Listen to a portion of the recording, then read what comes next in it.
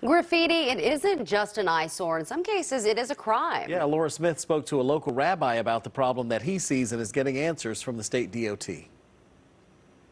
Rabbi Eric Solomon feeling angry, hurt, and scared for his family after coming on this pedestrian bridge to take a run and seeing those hate messages. There's graffiti on that bridge often. I've seen it. I've mainly just ignored it. This time he refused to stay silent. I saw a few swastikas on the bridge. It totally stopped me in my tracks. The swastika, as a member of the Jewish community, not to mention a rabbi, it is the ultimate symbol of hatred.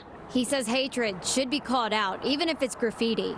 The kind of nerve that someone would do this. The rabbi for Beth Meyer Synagogue lives just down the street. I'm not afraid in the moment by seeing it, but it's a very deep feeling in the soul to see that symbol, and then to see it in my neighborhood and to see it where my own children would go by and other children. I visited the bridge earlier this month after speaking to him.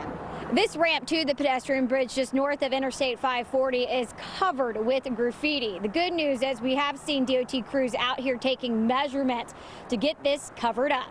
They were very troubled, and they told me that they will get on it immediately. The question is what we're going to do to help stop it, and then also to find out, hopefully who's doing this and to educate them.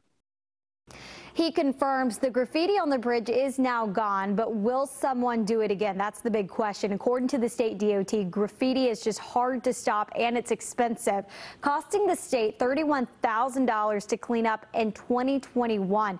And so far in 2022 fiscal year, DOT has already spent $20,000. Hey, do you have something that is driving you crazy on the roads? You want me to help you get answers? Go ahead and send me an email to lsmith@cbs17.com.